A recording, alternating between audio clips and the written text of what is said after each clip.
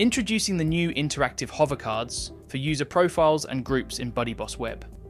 Hovering over a user avatar triggers a profile pop-up with quick actions based on active components and connection status of each user. There is no setting or option to configure to enable this feature. Simply ensure that your BuddyBoss Platform and Platform Pro are updated to the latest versions. For connected users, you will see options to message, follow, and view their profile, along with other details such as profile type, last active date, and their number of followers, if available.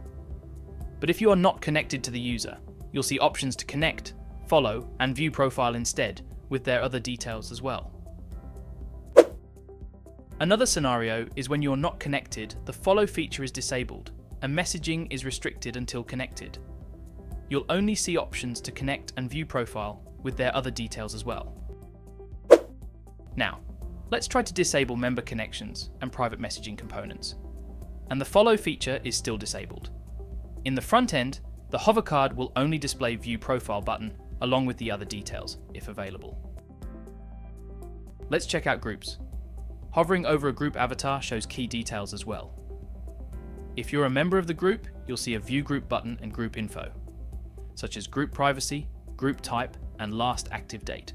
If you're not a member, the Join or Request to Join button will appear, depending on the privacy settings of the group. BuddyBoss makes navigation fast and interactive with hover cards. Try it now, and follow for more BuddyBoss tips.